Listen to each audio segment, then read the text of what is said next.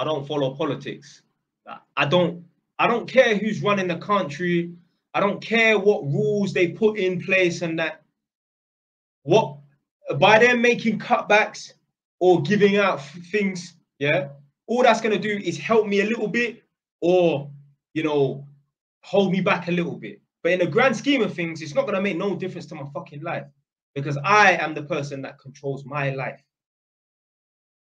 This is why poor people, they're so gung-ho on electing this person, electing that person, and that, because they're relying on them to fix their situation.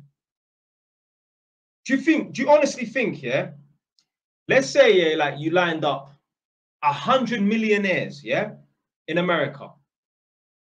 Do you think they would care as much as 100 poor people who's going to get elected to be the next president of the United States? Or even in England, if you lined up 100 millionaires versus 100 poor people at the bottom of the social economic scale in council houses and that, who do you think is going to care most? Who do you think is going to be relying on the election the most? It's going to be the poor people, because the poor people are the ones that are relying on some sort of higher power to fix their situation, blood.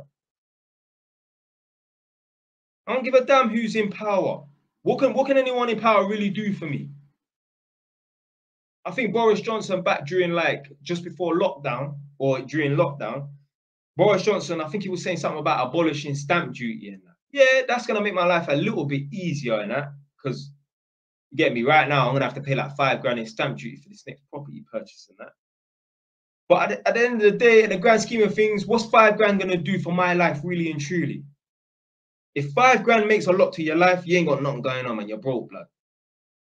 Remember, I used to watch fucking Deal or No Deal when I was in prison, and the people them could potentially win 30 grand, or let's say like they got one box that's like got 200 pound in it, and then the next box that's got, I don't know, 50 grand in it, and then they give them a halfway deal, like say, oh, we'll give you 30 grand to just take the box and walk off, and they say, oh, you know, 30 grand is life-changing money. No, it's fucking not.